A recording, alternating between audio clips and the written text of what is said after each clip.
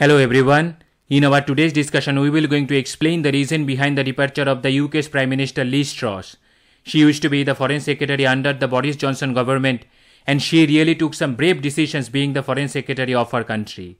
But when she became the Prime Minister of her country, she lost all her charm because she and her associates took some controversial decisions regarding tax policies, immigration policies, and the free trade agreement decisions policies regarding India. Her government was full of farcical decisions. Because of that, the rebellion grew against her within her own party. Her popularity among the Britons touches its nadir. Her popularity was so low that according to the Redleaf and the Wilton Strategies poll this week, revealed the lowest approval rating it had ever recorded for any Prime Minister. 70% of the Britons disapproved her as the Prime Minister of the country. That means only 30% or less than 30% had some belief on her leadership. Her disapproval rating was also low among her Conservative Party and the Conservative voters. 67% of the Conservative voted against her in that poll. That means if general elections were held today, then 56% would vote for the Labour Party, while only 20% would vote for the Conservatives. So you can clearly get the full picture of her government's popularity. Some British tabloid even compared her prime ministerial tenure with the life cycle of the lettuce. I am afraid to say you that the lettuce won the battle at last, because she resigned from her office being the Prime Minister of the UK after 44 days, that is equivalent to the 6 weeks only. So ex-Prime Minister Liz Truss has set a record and they achieved something that only ever happened with the best and the worst. At a mere of 45 days in the office, she is the shortest serving Prime Minister in the British history. The Truss has beaten the record of the George Canning, who died in 1827 after 119 days in the job. She achieved the distinctions of popularity in her short tenure because she accomplished a remarkable list of items that no one has ever achieved. Because she tarnished the popularity of the British reputation being an economical powerhouse of the world, and her party also lost the popularity being the politically prudent. Her economical decision put her country in such a bad shape that was far more chaotic in comparison of the 2016 Brexit referendum. So in our today's discussion, we will mainly understand the Liz Truss economical failure rather the economical gamble, which put her country in the grip of stagflation. The stagflation basically means the combination of high inflation and collapsing economical growth. So UK's economy is collapsing. The main agenda of our government was growth and only growth.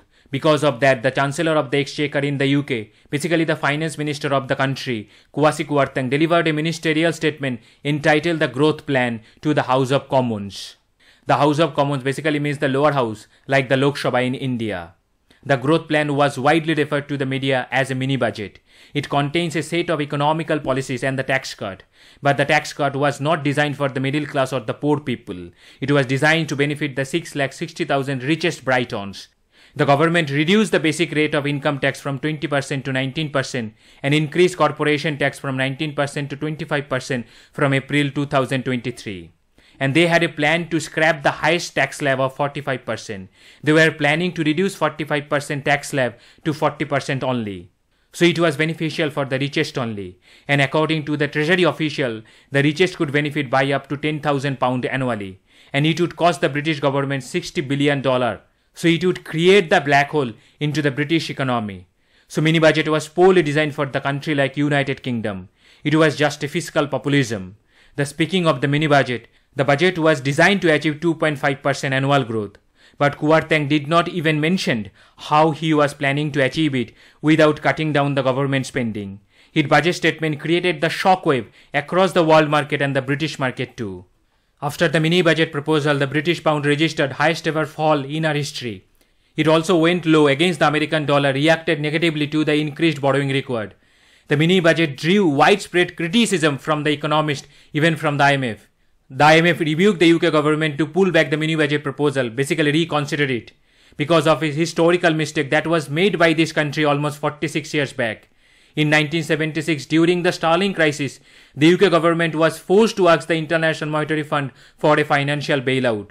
Following the widespread negative response to the mini-budget, the government scrapped the abolition of the 45% tax rate after 10 days.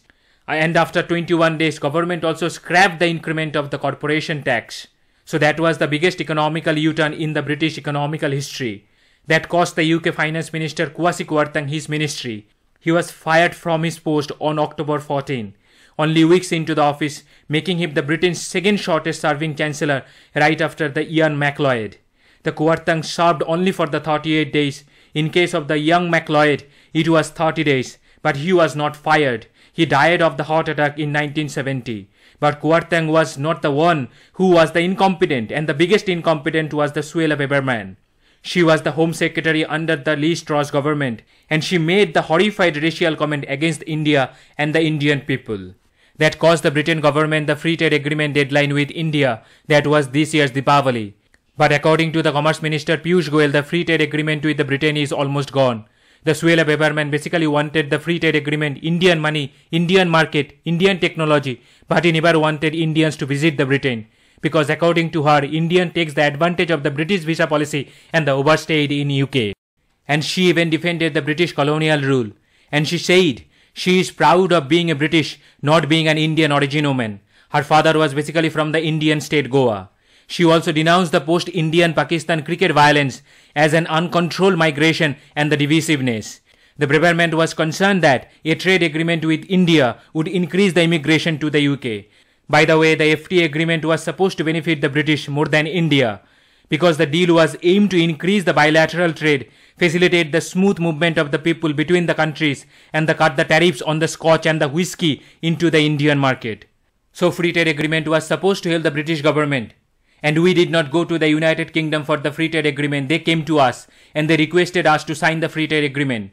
The Boris Johnson was basically requested the Prime Minister Modi to get the deal done. But after the Braverman racist comment, it put the deal in the gutter. And the Braverman comments never went well with the Indian government. The Indian government warned the UK government to make the comment cautiously about India and the Indian people. So in my view, it was good for India not to have a deal with the UK. Because India is already in talk with Israel, Canada and the other countries for the free trade agreement. It is not a loose battle for India, it is a loose battle for the Britain. Relationship always a two-way traffic. Both have to maintain the amicable relationship. If one wants to dominate the relationship, then it will break the amicability. Anyway, Liz Truss government die her own death. It was about time when she will quit. It was all mess for her government and her country. The Russia described her as an catastrophically illiterate prime minister, and she is the disgrace being the UK prime minister according to the Russian foreign ministry. The Britons are really in bad shape. The world is in bad shape because of the Russia's invasions of the Ukraine and the aftermath of the COVID-19 pandemic. Liz Truss should have measured the water properly. I think she was trying to put herself in the equality of the great Margaret Thatcher. But she failed to understand that the growth needs an environment of the macroeconomic stability. After taking care of the macroeconomic parameters, the government need to go for the microeconomic reforms. Anyway, her time is gone. She will happily live her life because she earned £1,19,000 of her pension for her entire life. Now this is the time for the Conservative Party to choose their leader and the country's Prime Minister among the Penny Mordaunt, Rishi Sunak and the Ben Wallace. They have to choose their leader wisely because they have made a mistake. Now the questions. The first question is, which organization developed the indigenous trainer aircraft HTT-40 which was recently unveiled? The first option is DRDO, second option is HAL, third option is BEL, fourth option is ISRO. The second question is, Durgavati Tiger Reserve, which was notified recently, is located in which state or UT? The first option is West Bengal, second option is Madhya Pradesh, third option is Maharashtra, fourth option is Andhra Pradesh.